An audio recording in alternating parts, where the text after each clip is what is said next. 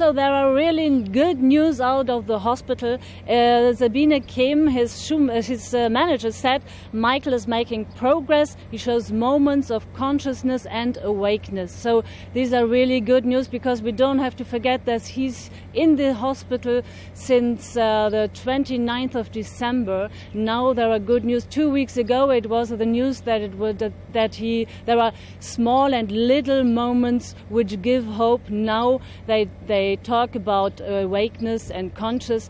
Good news, but that doesn't mean that he will get out of the hospital very soon. I think he has to remain a long time, and Sabine Kehm speaks about a long and difficult fight. So this long and difficult fight continues. We have to wait, but it's good news, and everyone, fans, whole of the world, are really, are